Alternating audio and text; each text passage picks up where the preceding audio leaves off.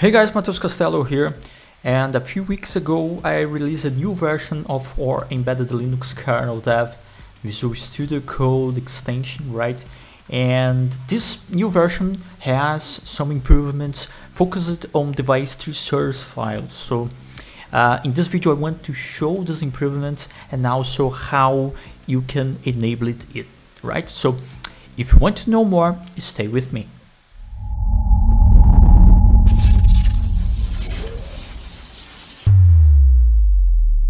Okay, so let's go. Let's start here. Open some device tree file. Let's see here. This one. This Apalis IMX6 from Terodex, right?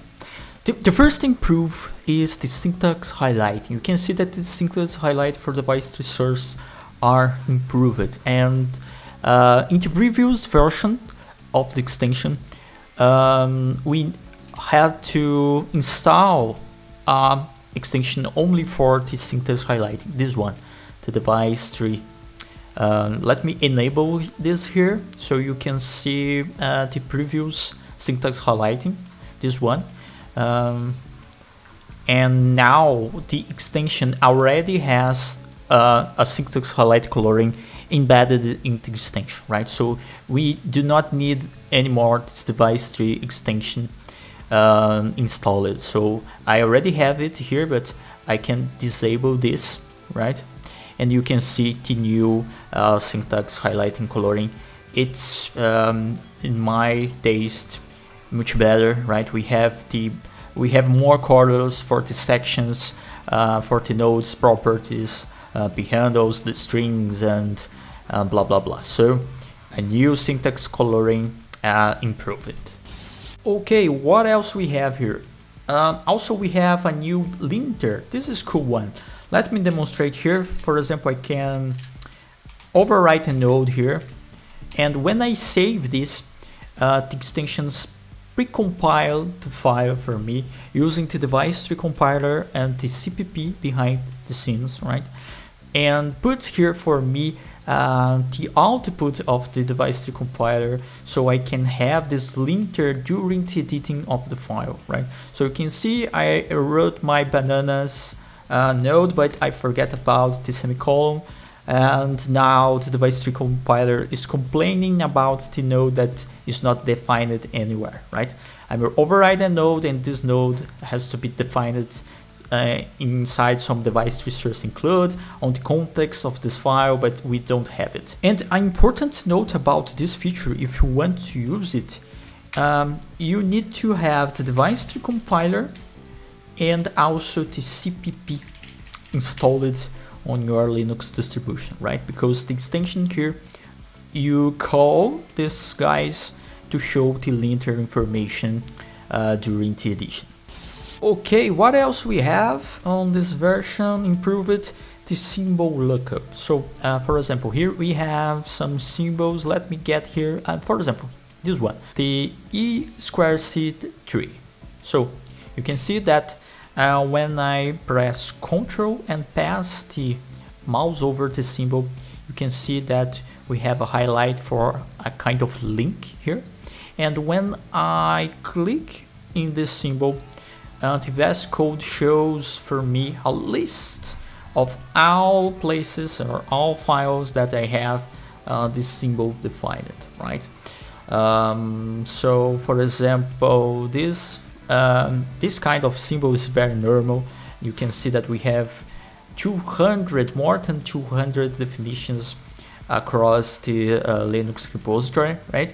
And one improvement that we make on this version is restrict the lookup inside the context of the file. So in device tree source file, we have the device tree source includes. Inside include we have we can maybe have another include and etc. And now the lookup is being done only in the context, right? It's restricted inside the context of the file, right? But you can see here that I'm using the previous mode.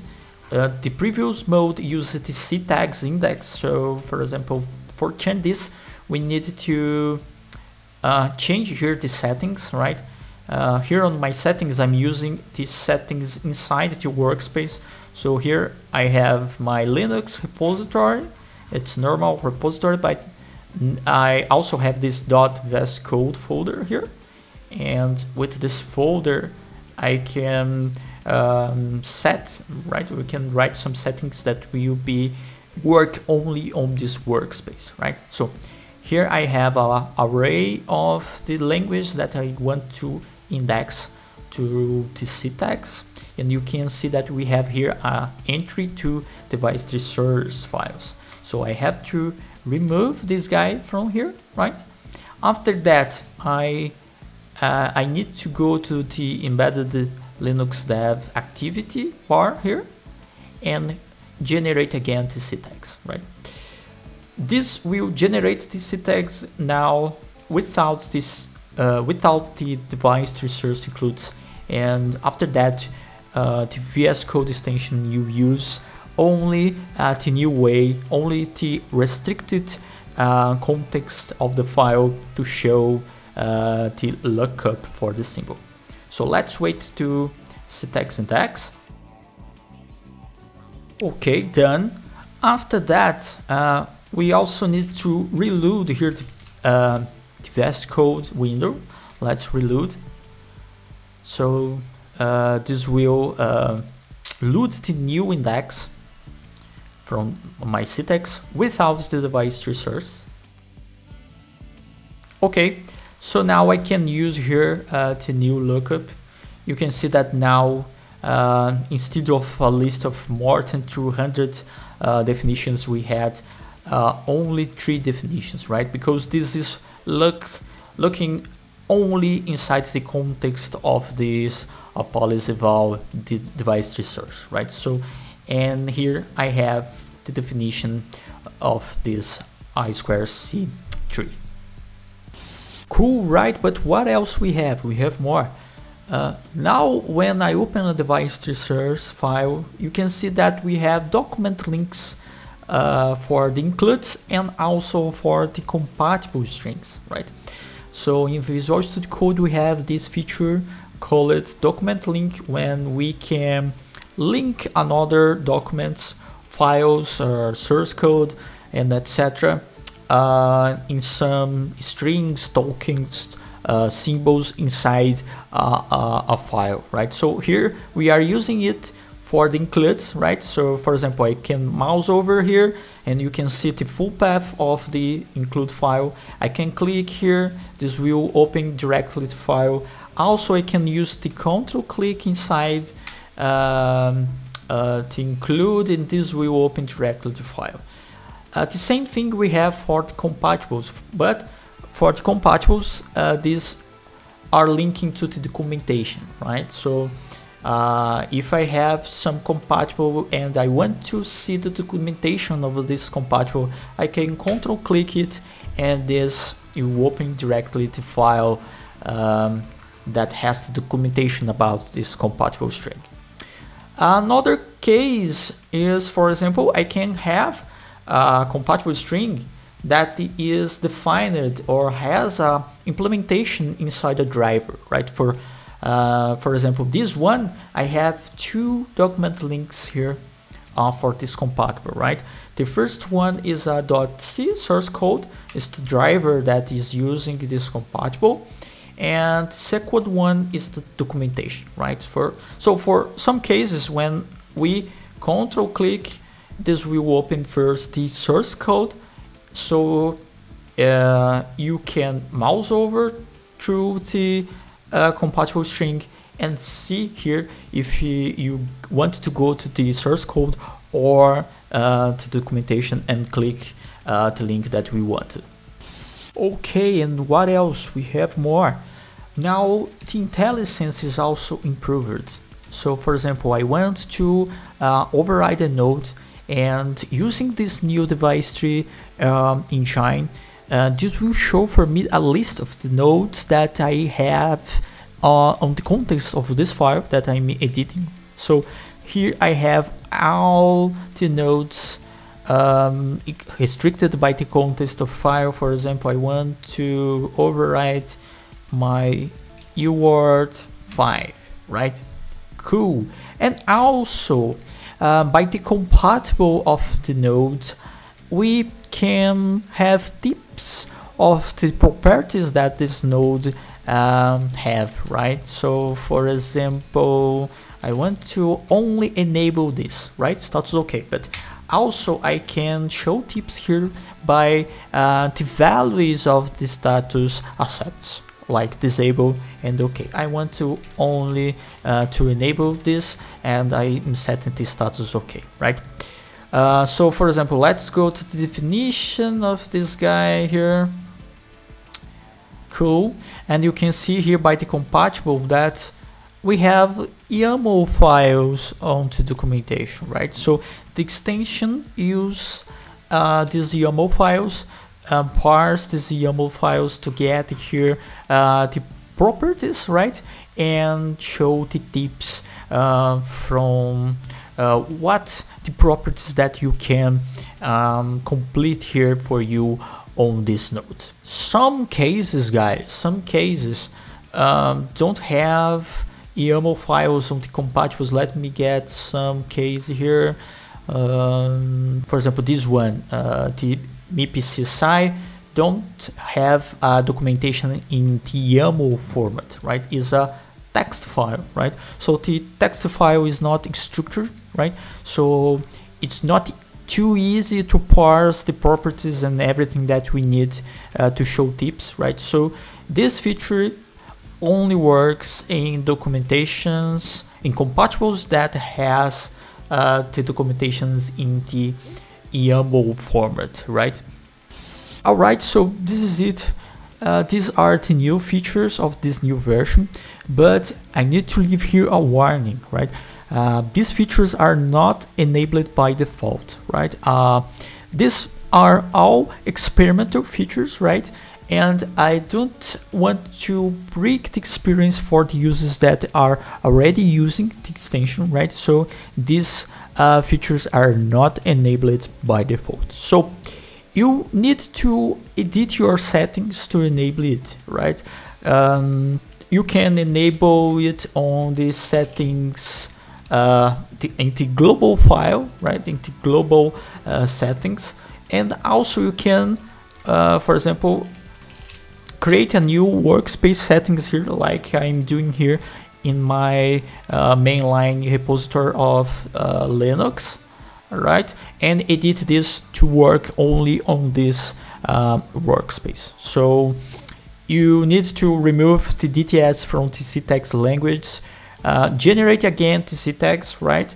To use the new lookup symbol. What else? We need to add these device tree bindings settings, right? So this will link for us to documentation, right? You can use it, for example, if you want to work or with device resources out of the tree, for example, and use a Linux repository to link here to documentation. But here you can see that I'm using the workspace folder here, that is a environment variable from VS Code to tell that I want to use here this this workspace documentation folder as device tree bindings for the extension, right? What else? This is the most important, right? To work with the new device tree source engine, you need to enable this configuration here, the kernel dev experimental new DTS engine, right? Its default is false, right? But you have to set it to true. When we change here this configuration, VS Code will automatically reload for you. So this will now use, in my case, I set it to false, right? So it's not using anymore the new device resource engine. In your case, you need to set it to true. And now I have this new device resource engine enabled without the new features working, right? So if you want to use these new features, you have to edit the settings here, add the device bindings, and also set it to true, the kernel dev experimental Node.js engine, right? Don't forget about it. Also, I'm leaving here in the description of this video a link for a blog post, so everything that I talk in this video is also in this blog post, right? So if something is not clear by my bad English, no problem, you can go to the blog post and see all the new features. And also I have here notes about the configuration that you have to change to have these new features enabled. So it's it, guys. I hope you enjoyed these new features. If you give a try to it and have some feedback, I will be glad to hear the feedback from you, so you can reach me on my LinkedIn or also on my Twitter. I'm leaving here on the description of this video my social networks links, and I'm on YouTube, right? I cannot forget to ask you, if you like this kind of content, please subscribe to the channel. Also leave your like here on this video. If you don't like it, no problem, leave your dislike, to leave here a comment with feedback, because this is good for us to improve here our content, right? So I think that's it. Thanks to watching, and see you on the next video.